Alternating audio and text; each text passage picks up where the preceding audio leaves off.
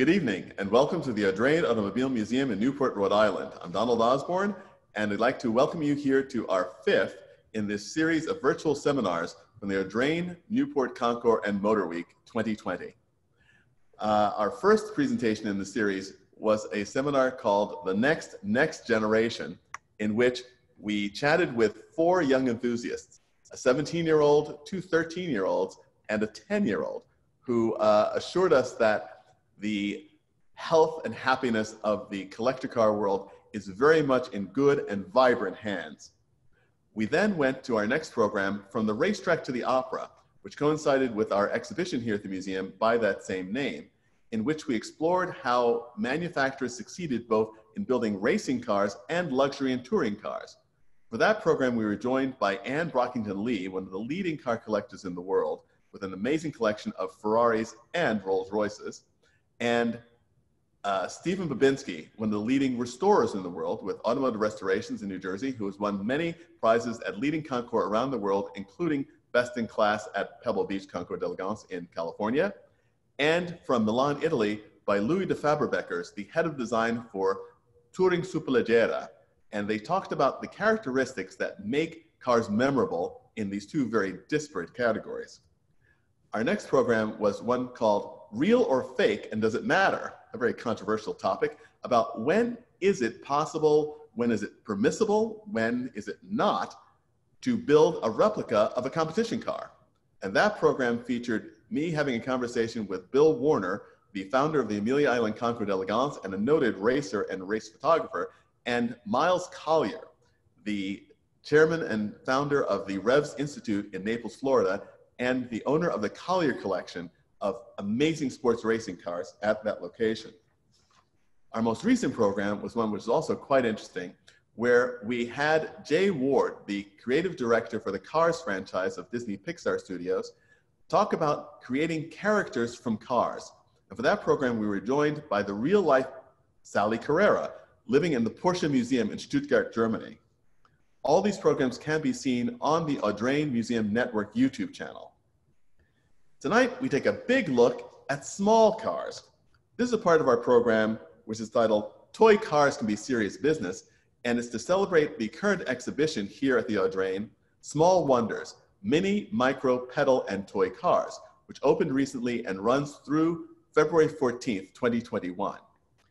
And our introduction to the world of small vehicles happens at a very, very, very young age. We can all remember miles we spent driving our little cars on the living room rug and pedaling along the driveways of our neighborhood.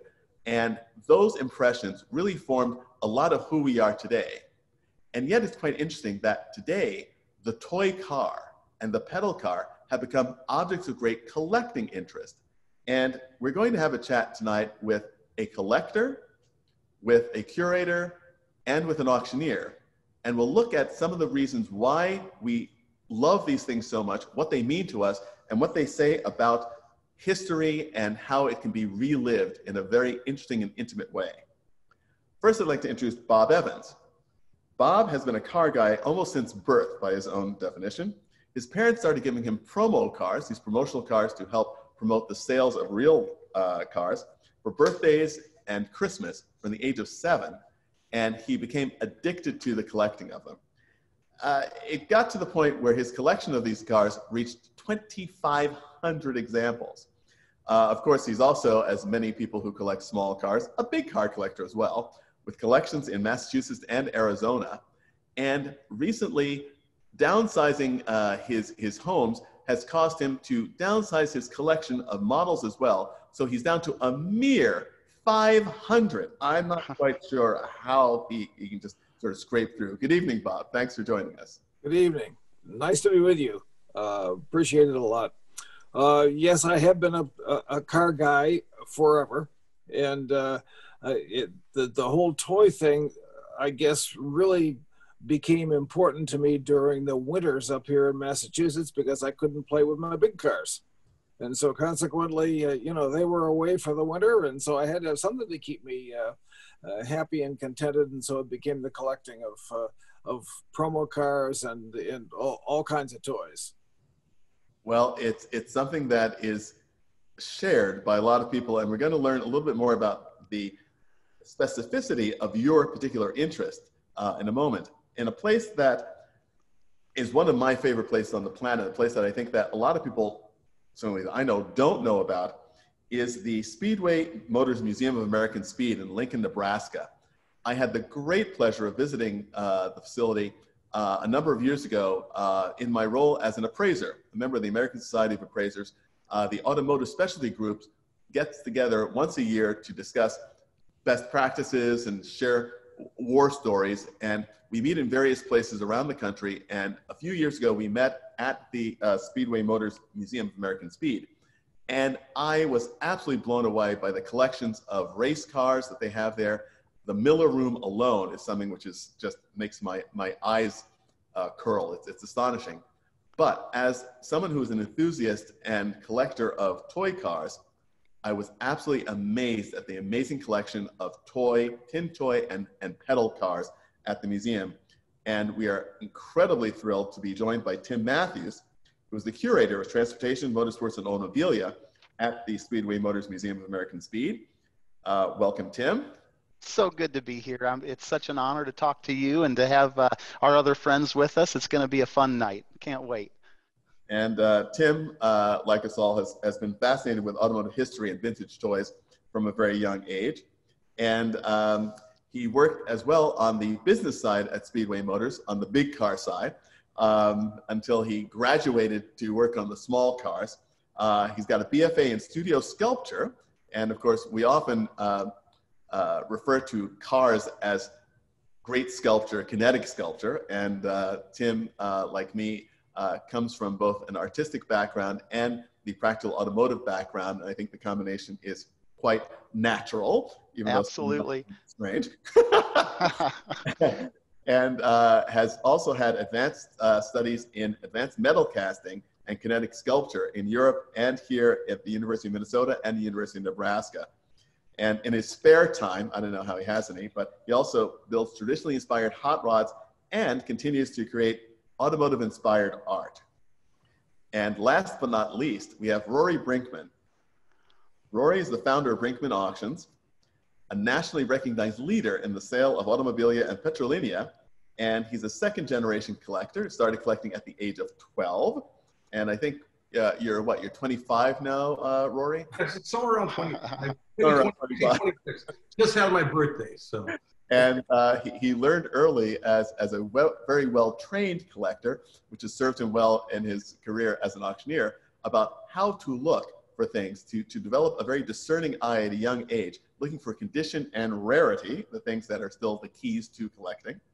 And he conducted his first auction in May of 1990, and since then, he and his wife Cindy have conducted over 150 automobilia auctions, and he also manages the automobilia auctions for Barrett Jackson.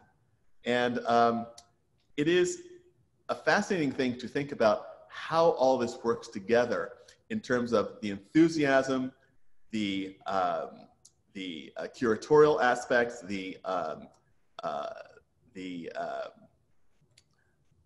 what is the word I'm searching for? The connoisseurship, thank you. And also how that relates to the commercial market. And we'll also be able to take questions from you, our viewers, as well. If you have any, please use the Q&A feature in your Zoom window to write your questions in, and we'll try to get to as many of them as we can during the program.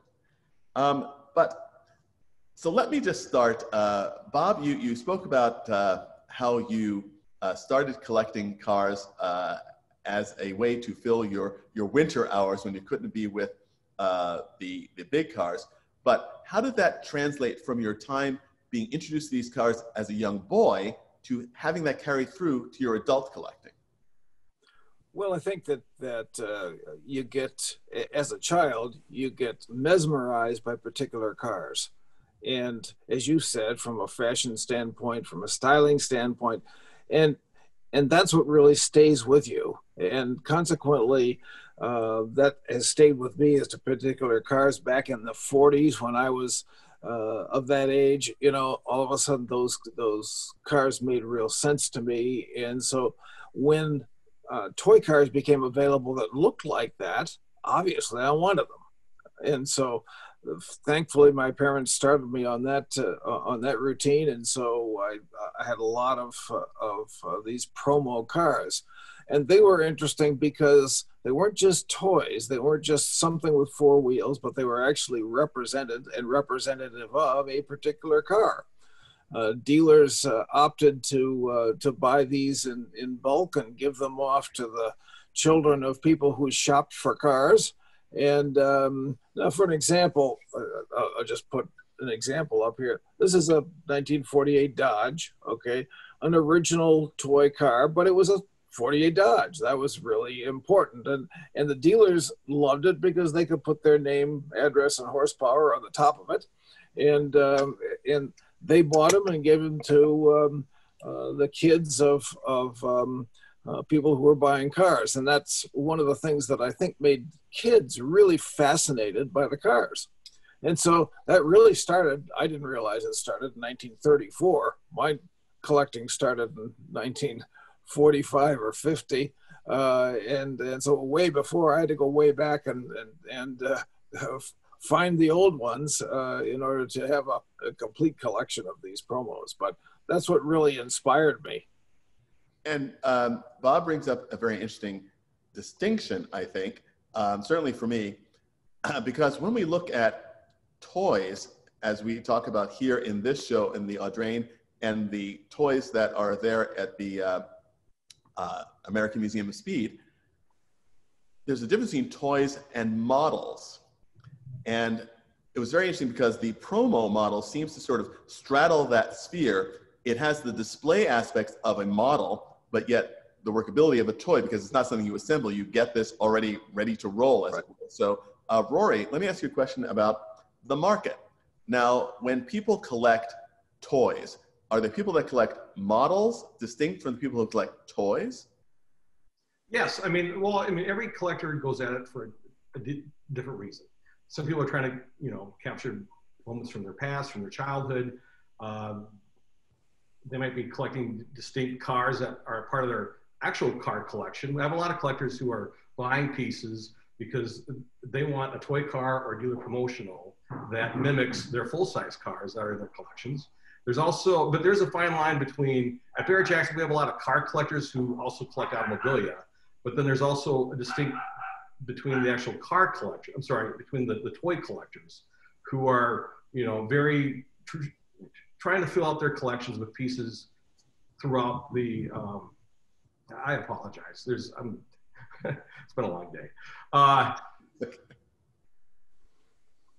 There's a real distinct difference in why people collect. So at Barrett-Jackson, we have a lot of car collectors who are collecting automobilia. They might be trying to mimic some of the cars that are in their collection. Also, there are distinct toy collectors who are looking for pieces by those great manufacturers like Steelcraft and other brands. So, and it's something which Tim comes to the history of these and the fact that certain toys are by their very nature very fragile, the way they were constructed. And what do you see when you try to, in the assembly, first of all, in the assemblage of the collection, if you tell us a little bit about how the collection at the Museum of American Speed came about, because the founder of the museum, the founder of the Speedway company, was an extraordinary fellow with a great eye. Tell us a little bit about that. Yeah, I think that's a wonderful story, of somebody, kind of the American dream, right? Bill Smith started out life right here in Lincoln, Nebraska. He and his wife really started collecting at an early age, right about the same time the business started in 1952. So if you can imagine someone that kind of built a collection of automotive toys, of pedal cars, of racing cars and engines, anything that he was fascinated with over the years. As his business grew, so did his collecting. And it's kind of like the gravitational pull of something from outer space, right? The more the stuff kind of congeals, the more other people want to get involved. And it's just been this wonderful scenario where, Bill's passion really fueled the launch of the museum and the launch of the collection. But in the time since then, all the way back to 1952, there have been all these amazing people that also want to help the museum and have their precious items kind of come to the collection where they can be enjoyed by more than just themselves, which I think is really amazing. And where did the collection start? Was it with the pedal cars, or was it with the toy cars, the tin cars? You know, that's a really great question. And you know, Bill really started collecting things as a young fellow. He was enamored with the Model T Ford, and that's kind of where it all started. And he helped haul scrap metal for a man here in Lincoln. And as he did that, you know, he was able to work off a Model T. So in exchange for his help, he was able to get this Model T. And of course, if you know anything about Model Ts, they're always breaking down and leaking. And, you know, so he became very mechanically astute, you know, keeping this thing going. But what he was also finding is, as he was working on his Model T and hauling stuff, is he'd find all these early speed parts, you know, and he became enamored with people that really wanted to make the Model T a better product, you know, to make it go faster, make it more reliable. So he started collecting that stuff first, and that's really where the collection began. But Bill never had a pedal car, you know, and it was one of those great stories. It's something you didn't have as a kid. Later in life, when you have the ability, you go into it big time, and that's exactly what happened to Bill. He didn't have a pedal car as a kid, so you know, as he started seeing them out in the world, he'd start buying them. And one of the wonderful things about Bill's collecting is he was very careful in how he spent his money. So he wasn't spending big money on this stuff. You know, he was buying it before a lot of people really cared about it, which is pretty neat. And which is another interesting question for you, Rory. As we've seen the collector car market grow exponentially as more people have sort of been exposed to collector cars and want to live with collector cars, and certainly, again, dealing with automobilia, again, something which is designed for temporary use, you know, for very commercial use. What kind of growth have you seen in the toy collecting market in the last, let's say, 5 or 10 years? I'd say that there's different aspects of automobilia that's seen a lot of growth. Unfortunately, I'd say with the toy market, at least with, let's say, pedal cars at Barrett-Jackson, they kind of hit their heart point probably in 2015 when we sold the Ron Pratt collection. We sold 66 pedal cars for an average of right around $17,000. We had some reach up to $27,000 and $30,000. Overall, the entire auction brought about $1 million just for the pedal cars. His overall collection brought over $4 million for the automobilia aspect of that. But on the toy side, I think right now is a great time to get into buy. Most collecting is cyclical, and at least from what I can see with pedal cars, they are a little depressed right now, so it's a great opportunity to take advantage of that. I think they actually were at their high point in the 90s and early 2000s.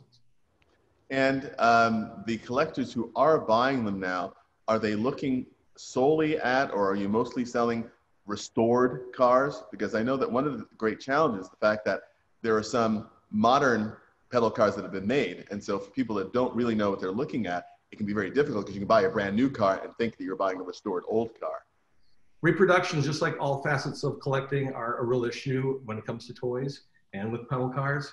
At Barrett-Jackson, we try to scrutinize everything, make sure that everything is properly represented. We specialize in only selling old and original pieces. Right now, with what we really sell, and that's with your earlier question about the toy collector and other collectors, to me, it seems like the toy collector is more of a purist. They would really want old and original, not restored. Whereas a lot of the pieces we sell at Barrett-Jackson are more for our car collectors, and they want the cars to be as pristine as the full-size cars that are in their collection. So we sell a lot of, pretty much all the pedal cars we sell are restored or highly restored. When it comes to promotional items or promotional models, like Bob collects, we try to mainly sell what's called new old stock, which are original pieces still in the original box. We like everything to be mint or near mint to mint condition, because condition and rarity is what we really strive for. So. Yeah, I'm going to get back to you on that as well. I've just made a little note to myself. Bob, since you, as I said, you collected these from the time that you were a boy, and you continued your collection, built your collection as an adult. Now, do you still have some of those promos that you received as a boy in your collection? I do still have some of those. The ones that I didn't really like, I didn't paint them or do anything else. The ones I really used and went in the sandbox with and so forth, I repainted because I wanted them in another color. And, you end up with these things that aren't worth that much because they've been well used. But I have several that I didn't like back in that era that have never been touched and still sit in my collection, never been touched. And so I like them better now. Somehow.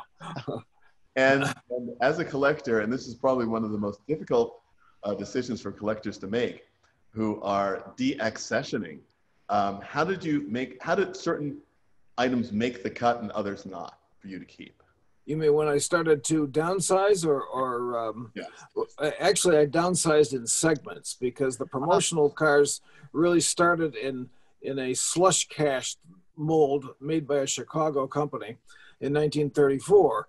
Well, finally they weren't as authentic as when the promos turned to plastic. And so in the 50s they went to plastic, and they're still with plastic and so forth. But what I did is take that segment of plastic promos when I had to downsize, got rid of all of them. So I really didn't have virtually any at all of those, and concentrated on the metal ones, which were the original promos. And right now they also made promos in trucks. Right now I'm in the process of getting rid of my truck collection because that doesn't mean as much to me as the cars do. Bob, I have a question for you on promos. Is there a holy grail for promotional cars, one that you searched for a long time? Yeah, there is one that I have, a 1934 Ford. We think that the company went to Ford and tried to tell Henry that this would be a great way for his dealers to advertise his cars, and I think they were thrown out. And so we think that that there weren't many. Right now we can only count 2 in the world, and they now the last one that went on the market went on for $10,000 for a little car like this. So consequently, that is the holy grail, I guess. I have one of those. I have the other one, the one that didn't get sold. Can I send you our address when this is all over? That sounds great. A 34 Ford and a rare promotional. I love it. That's right. That's right. Now, one of the things that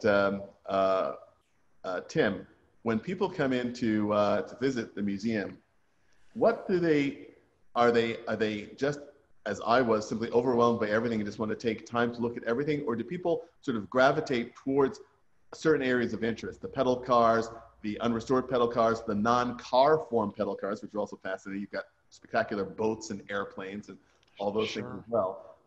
Or the tin toys. I mean, frankly, I did not have enough time there to spend as much time as I needed to just with the tin toy cases, because I could have spent 4 days just on those. Sure. And, as you can tell from the view behind me, this is one room, and the collection's so dense and there's so much to see. You're an art person. It's kind of like going to the Louvre in Paris. You can't possibly cover all the ground, right? And maybe you're just there to see the Leonardo da Vinci paintings. And that's really how it works here. People will come and they'll say, gosh, I heard about your lunch boxes. And that will be their takeaway, right? They'll leave and they'll say, wow, those lunch boxes were great. And I said, well, you just walked past a Tucker, and didn't you notice that? But it's interesting in that you have to have all these sub collections because no matter who comes through the door, you want to be able to give them an experience. So when they go home, they remember their time here. But you're right. I think people do kind of come for what they might expect to see, and then they'll always find something unexpected as well. And hopefully it's that unexpected thing that hooks them to come back again. Yeah, as I said, I have to come back. And for me, of course, I was there for a meeting and to look at cars. And I was completely blown away by the lunchbox. I've got on my phone to this day, I still show people all these pictures of the lunchboxes. It was absolutely astonishing. And that was definitely like me and Mr. Smith. I never had a lunchbox when I was a kid. So I only ever carried lunch in a bag. So I always wanted to be one of those kids with a lunchbox. Oh, yeah. One day I had a lunchbox. But we have a question, which was an interesting one, and this, I guess, comes to the idea of what the role of a model car is, and that'll get me also to this case behind me, which has some tin toys in it, and I'll ask this question of you as well. Person wants to know if he was to make, or she was to make a car for the road, to make a scale model first. That gets into another category of cars, which I also love, which are styling models. Yes. And those are fascinating. I happen to be lucky enough to have in my collection a plaster styling model. It's about, I don't know, 3 inches thick. And it's just the side view of a concept Plymouth sedan from 1953, which I actually bought at Barrett-Jackson. It's a fascinating thing to me because I've always loved these styling models. They're very difficult to find. Are there any styling models in the collection in Lincoln, Tim? You know, it's funny you mentioned that. We just installed an automotive art gallery, and as part of that art gallery, we thought it'd be very important to get out some of our styling models. So we have quite a few. We also have some models that were done by young men as part of the Fisher Body Modeling Guild, which are also very fascinating. It's interesting to think about what young men in the 50s thought cars should look like, you know, and I thought all the cars in the 50s were beautiful, but obviously they weren't good enough for those young men. And there's some pretty wacky looking ones back in our art gallery, but they're fascinating. Yes, they are fabulous. I also have a 1949 Fisher Body Guild car as well. Bob, did you ever have any of the styling models as well? I had a few and have sold those off through the years, but they are fascinating. I find that to keep them up, you know, you really have to look at I mean, they crack and they lose their paint and so forth. So you really have to make sure that they're protected from the sun and all of those sorts of things. You don't have to be as careful with that with the promos, but certainly you do with that. And so that was one of the reasons that caused me to say, you know, I can't take care of them well enough. So consequently, maybe they'll end up with Tim. You know? That's why they've all been showing up. Yeah, that's right. I'm going to say now, I realize that we managed to put together a fairly dangerous combination here because I got here on my windows, Tim up top like the angel on one shoulder, and Rory like the angel. I say angel, I didn't say devil. On the other, Thank you. the other shoulder, saying, "Well, you know, Bob, perhaps you might consider giving me a call." Yeah, you might have some grandkids you need to send to college instead of. Well, we actually sold a styling model, which ended up being like that. We had a family who consigned to us the 1956 Pontiac Club de Mer styling model. But it was a full size. It was about 40 inches long, and it was actually showed at all the Motoramas alongside the big one. And the engineer who designed it got it back after the Motorama, brought it home, put a little electronic engine in it, and had as a kind of a electronic pedal car for his children. And afterwards, it went into storage, and the family consigned. They had it restored. They consigned it to Barrett-Jackson. This was like 2012, 2013. And I believe they were hoping for about $15,000. It brought $100,000. Wow. Great. Yeah. Wow. So, Wow. and that's a happy ending, by the way. So that's Yeah, I'd That's say. super. And again, you know, one of the things that, and I know that you'll appreciate this, Rory, as well. As an appraiser, obviously I am asked often for the value of cars, and here in the museum, people often come in and say, "Wow, this is amazing. What's the most valuable car in the room?" And the answer that we like to give is, what's the car that makes you smile the broadest? You know, that's the most valuable car in the room. And as a consequence, however, these objects, these toys, these pedal cars, we talked about condition, we talked about the fact that they do require upkeep. And that's something which a lot of people don't think about even with large cars. You know, what are the collecting criteria for maintaining a car like this? Tim, I mean, I'm sure that with the collection the size of your museums, conservation has got to be high on your agenda. It's huge. And, you know, I get a call often when somebody wants to donate a car. And of course, your knee-jerk reaction is always, absolutely, you know, it'd be great to have one of those, you know, but then you have to sit and think about, okay, how much does it cost a museum to store it? How much does it cost to make sure that it's lubricated and things aren't going to rust, and that, people are careful around it? And yeah, so those are all considerations that we're thinking about all the time at the museum. And it is a big task, and it's one worth tackling for certain vehicles, but you're right, it's something to consider for sure. And Bob, obviously as somebody who collects full-size cars and models, you mentioned about the construction techniques of the early promos versus the plastic, and some of the needs that the plastics have in terms of preservation. People don't really think about the fact that you can't put them in front of a window that has sun, the amount of light that comes on them, things like that. So what are some of the challenges that you've seen in the years maintaining your collections?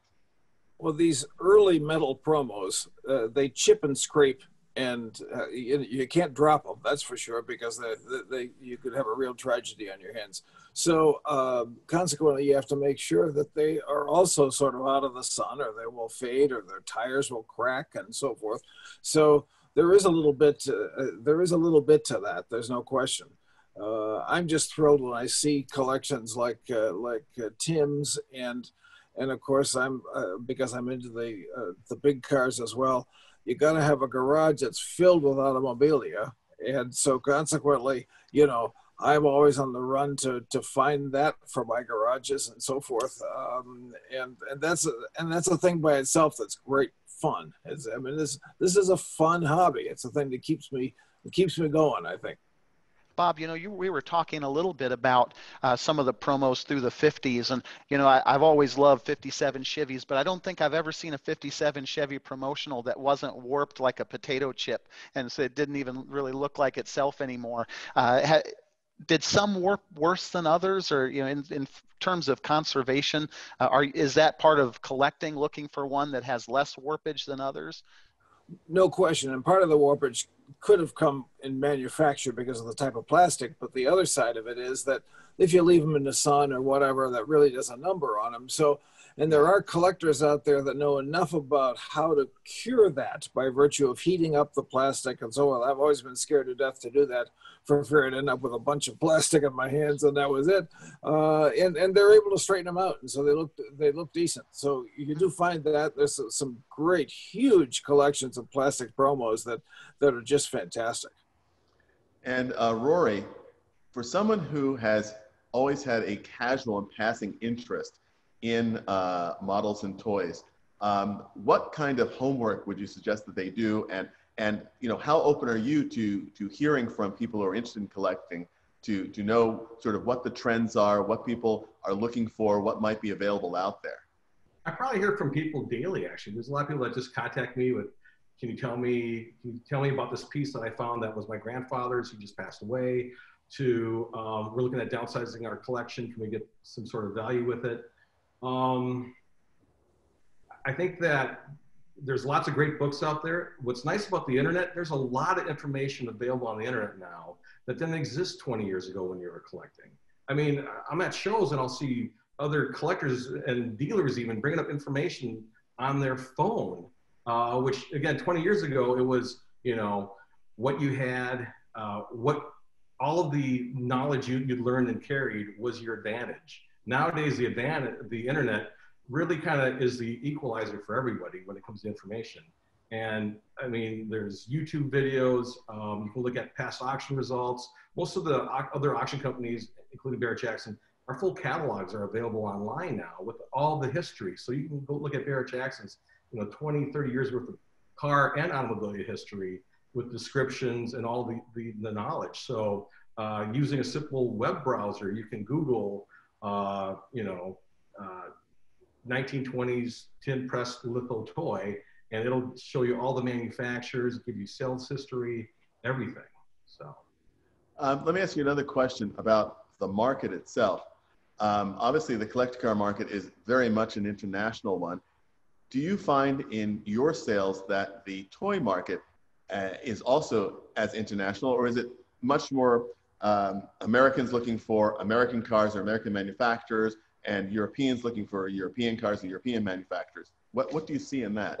That's what I really come across is the European market. The people who collect European want European pieces, and same with the American market. We are picking up more international buyers, a lot from Australia actually right now. There's a lot of Australians who are interested, and they're going after American pieces. But it is kind of continental when it comes to collecting. And you sell equally continental models versus American models, or do you mostly sell American? We mostly sell American models, so be it pedal cars, promotionals, or tin toys. We do sell more European other forms of automobilia, such as signage and advertising pieces. But when it comes to the toys and pedal cars, it's pretty much mainly all American. And Tim, in the collection in Lincoln, I know that you've got cars from all over the world, especially in the tin car categories. Is there, when your visitors come in, do they seem to be interested in all of the cars or just certain types of cars or categories of cars? You know, more recently, one of the collections that we've been growing here at the museum is the Spin Dizzy or gas-powered tether car collection. And we've had some great donations, one from a nice fellow named Eric Zausner that almost doubled our collection. So recently, we've been putting a lot of energy into that collection. I brought a couple examples in behind me that, that are pretty spectacular. And I think once you hook a viewer, once you get somebody in the museum, I think we've all had that experience where we'll go to a car museum and you'll have a bunch of Duesenbergs or Delahaye's lined up and they're all gorgeous, but there's no real human story behind them, or you don't know the history. So here at the museum, we really try to tell the history behind the cars, and a lot of times with these Spin Dizzies, they have such great history. The people that built them and raced them, during the war years, when there were fuel rations, so there's, that hooks viewers immediately. So I see them getting excited about those. Obviously, pedal cars are a great draw because people can remember, if they didn't have one as a kid, they could imagine what it would have been like. And it's funny, as we're young, all we want to do is be older. And then when we get older, all we want to do is become young again, right? And so I see that all the time at the museum. Not here at all. This is a question that you may be able to answer, Bob, with your knowledge of these things. Because it's a question, actually, it's a terrific one that just came in that I wonder about. Because when I was a kid, I built a lot of models, the model kits, the ones that AMT and Johan made. And the question is whether if the molds still exist for the promos that AMT and Johan made. I think they do. The interesting thing is that a lot of collectors now have been making out of the promos the particular model that they wanted. Well, a particular car might not have come as a convertible. Well, let's use a kit and make that convertible so that consequently we have something that represents that model. The interesting thing to me has always been in kits that the ones that have the value is the unbuilt ones. And if you built them and so forth and they have little value, and so I have a Lotus model that was professionally built as a kit. I mean, I don't know where the kit came from, and it's magnificent, very delicate and so forth. But I can't find anybody who's who wants to give $25 for it. So consequently, you just don't know about the kits. There are collectors that only do that, though. That only are involved in kits. Yeah, I'll share a very short, sad story. A number of years ago, I thought, I haven't built a model kit since I was a kid. I'd really love to do that again. And I was shopping someplace at an antique shop somewhere. I came upon a bunch of French Heller kits of these bizarre European cars that I like, Volkswagen K70 and Citroen GS, all this stuff. And I bought like 6 or 7 of these things and just put them away saying, I'll build them when I have time. Of course, I never had time. And now, of course, I am once again in the place where these kits only have value because I have not opened them. If I opened kits, it would be completely worthless. Yep. It's absolutely astonishing. Another question for you, Rory, on the same theme of what we were talking about before about the internationality of collecting. Die-cast model collecting, because certainly the big brands, Matchbox, Hot Wheels, these are certainly internationally recognized and marketed. And even I'm seeing a great, it's not die-cast, but I'm seeing also a great re-entry of the Schuco, both vintage and the new Schuco models here. Have you seen that also in the collectibles market? People looking after the vintage Hot Wheels and Matchbox cars. Very much so. Lots of growth and a lot of international growth, and a lot of interest actually coming from Japan for really good quality vintage Hot Wheels. Again, it all comes down to condition. People usually want it still in the original packaging, untouched. Dealer displays are like the holy grail of die-cast collectibles like that. With the Schucos, still stronger European demand on the collector side than on the American side. Mm-hmm. And from what I see, everyone's market's different. Everybody has different clients. So well, it would be interesting because I would think that certainly the big move to online selling would have really sort of opened up a lot of the great stuff that you sell through Barrett-Jackson to a much wider international audience. I mean, are you actively marketing to the international audience, or not more than you had? No, we definitely have a lot more exposure. We're having a lot more completed sales. Also, that's true on the car side. I believe that our previous Scottsdale auction had 17 different countries that had successful buyers. So, I mean, collecting with the internet has really become an international event. Yeah, it is. Undoubtedly, I mean, I've been buying a lot of art from Italy, but that's another story. Tim, what do you think is the future? One of the questions that comes up when we put together exhibitions here at the museum that are more or less encyclopedic or surveys. For instance, our next exhibition here after this one is a two-wheeled exhibition, and it's sort of the world on two wheels, 1893 to 1993. And for our Concours d'Elegance that we put on in the fall, our cutoff for the Concours is 1973. And we have other displays where we can show newer cars. For the cars in the collection, in the gallery, what would be the cutoff point for you in terms of an object of interest? You know, that's a really good question because, you know, I was thinking about this the other day. We were working in one of our storage buildings and we had to push some cars that just aren't out on the dance floor right now. So we pushed them out as we were cleaning and reorganizing some things. And it was funny because what was out on the grass was kind of this smattering of different kinds of cars, right? There were some open wheel dirt cars, there was an Indy car, there was a crazy 60s show rod that was just a wacky looking thing, but there was also a DeLorean of all things. And more people stopped to look at that darn DeLorean than any of the other cars. And you know, when I tell people that, they're really shocked. But being a child of the 80s that I am, you know, of course, there's a lot of pop culture wrapped up in a car like that. And you know that it didn't go as fast as it did in the movie, but you know, you want to sit in it so you can feel like Michael J. Fox, right? So your question is really timely because we're having those discussions constantly. You know, what is the cutoff? How new is too new? And like you say, the most valuable car in the room is the one that brings a smile to somebody's face. And you know, for that reason, a DeLorean probably has a space on the floor at some point, you know. So I don't think you can exclude any year, really. If there's a good human story behind it, I think if it has a good pop culture connection, if it has some racing history, then I think you can show it. Yeah, and that's another interesting thing. This is a question that has just come in from one of our viewers, which is, I can't say it's directly aimed at you, Rory, but I will aim it at you. Lucky man.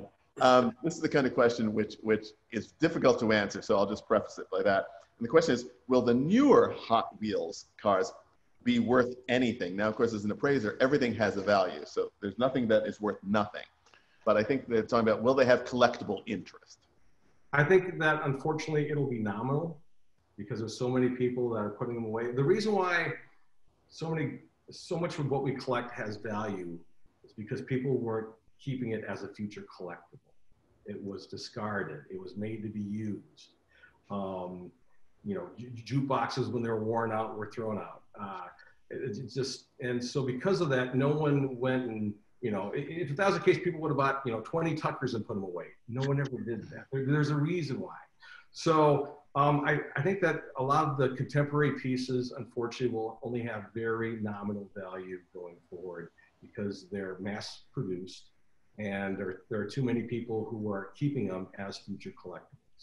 And so sometimes when I've had some more contemporary collections come up and we've sold some pieces out of them and the items sell for, you know, 15, 20 cents on the actual dollar for what the people paid for. And that's the problem with, you know, modern day current collectibles. Yeah, it comes back to what we were all talking about at the very beginning of this program. The fact that the toys that we are praising today and honoring and celebrating are being celebrated because they were made to be disposable, and most of them were indeed disposed. So therefore, the survivors are to be highly prized. And I've got another question here. The other side of that, if I could just cut in for a minute, Donald, is the fact that when you collect promos like I do and you go back to 1934, the number of people that are interested in those promos are diminishing as they die off. Okay, the kids today want the new stuff, okay, or the stuff that, you know, when they were kids in the 50s or in the 60s or whatever, that's what they want to collect, not the old stuff. In many instances, less collectors today than there was 10 years ago. Well, that's an interesting point you bring up, because it's the thing that's always traditionally held in the collector car field, the standard bell curve, that the cars that are popular, the cars that people lusted after when they were a teenager, and when they get to be in their 40s and 50s, you can afford to buy them. You buy them out of nostalgia and for that connection, that emotional connection.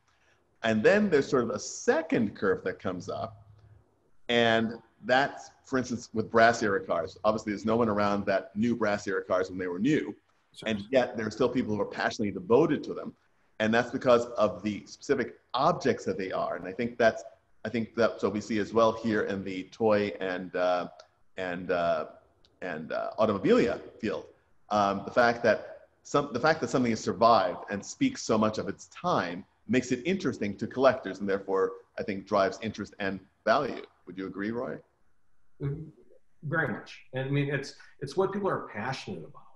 I mean, this is their hot. I mean, even during the, you know, economic downturns, our automobile auctions were extremely strong, and car collecting at Barrett-Jackson, our car sales were very strong, because unfortunately that's your hobby, and your hobby is your passion. So, and that's really why you should be collecting. You should be collecting because of future appreciation. I'm going to buy all these Hot Wheels because maybe someday they're going to be worth a lot. You know, you should be buying what you want to collect. Exactly. And this is a joint question for, actually for all three of you. It's a terrific question. We've touched on it a bit. And the question is, when were the first car models made or mass marketed? Which of course are two different questions. I mean, we certainly know that they made car models from the time they started making cars. So what are the oldest that any of you have come across? Tim? Boy, you know, I'm in a room here with a lot of pedal cars, and it's interesting to research the history of pedal cars because they really start the same time, you know, the early Benz showed up on the scene. I mean, almost instantaneously, young people wanted to emulate their parents. And a lot of these cars, like the one over my shoulder here, 1924 Alamite Page, and that's not the oldest car in the room. Right next to it, we have one from 1904 that is an American Rolling Peanut, which is the oldest car in our collection. And it looks like if you breathe on it, it'll fall apart, you know. And but yet here it is. It survived. You know, Bill Smith had an interesting sense of humor, and he'd say, you know, that poor kid died on Christmas, you know, because it's so well preserved. But you know, so it goes. I think it goes almost back to the very beginning, and you know, some of the model cars that we have, some of the tin and cast iron toys, especially that, you know, go right back to the turn of the century, which is pretty interesting. And Bob, what was the oldest one that you've had in your collections?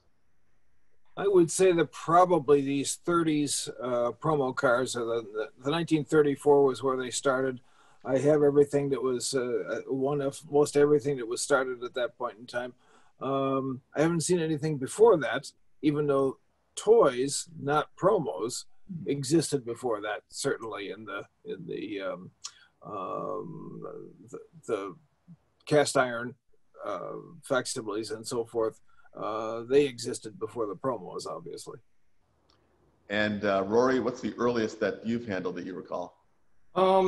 We've had a lot of 1920s American National pedal cars. I believe we had a 1912. Is probably the earliest. Lots from the 1920s. That was kind of the golden era for pedal cars, actually, with American National being kind of the car for children of the wealthy. And we've kind of specialized in selling a lot of those. You know, you touch on something interesting, Rory. You know, you think about in 1924, an American National Page Roadster like the one over my shoulder was $200, and you could have bought a Model T for that same amount of money, which is really interesting. Yeah, we have a car in the gallery here in this show, which was made in Buffalo, New York. I just forgot the name of the manufacturer, of course, just escaped my head. And it is approximately 1920.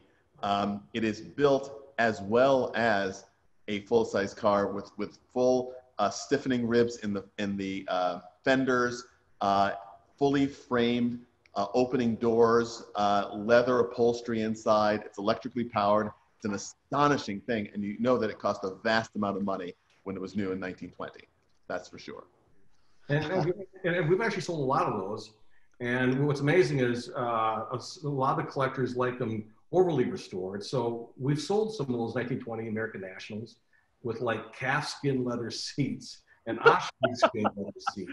And, you know, chrome plating's not good enough. Let's do silver plating, or let's even do maybe 14 karat gold.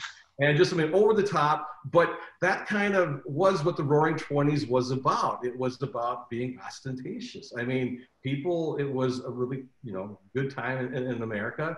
And because of that, the full-size cars represented that as well as the pedal cars. And American National, I mean, there were some beautiful cars. I mean, American National back then actually did a Cadillac and a Packard and a Stutz. And I mean, all these marquee names were actually done in miniature pedal cars, you know, representing the larger version. So the level of detail is extraordinary. The oil cans and the spotlights and everything that that Dad's car had, you know. Gear shifts, horns, all of that. Yes, sir. Absolutely astonishing. Well, I want to thank all three of you for joining us this evening. It's been an absolute pleasure. And I know that our viewers have enjoyed this, and the viewers, when this is posted on our YouTube channel, will also have the opportunity to enjoy this as well. And I could speak with all of you for another 4 hours, and believe me, I will follow this up with lots of questions for all of you related personally to my collection, so I can learn from the three of you. So I want to thank you, Rory and Bob and Tim, for joining us tonight here at the Audrey Film Museum. And also I'd like to invite you and our audience to join us on January 7th for our next program. It's going to be a unique look into the work of one of the greatest artists that you'll ever meet, David Schnur, who's a fellow who's designed and wrapped more dramatic racing Porsches than practically anyone else. We'll see his entire process from concept to execution as he dresses the Audrain's Collection's 2019 Porsche GT2 RS Club Sport for the track. It's going to be a fascinating program, and I'm really looking forward to it. So thank you all for joining us tonight, and have a great holiday season. Thank you. Thank you. Thanks, Tom.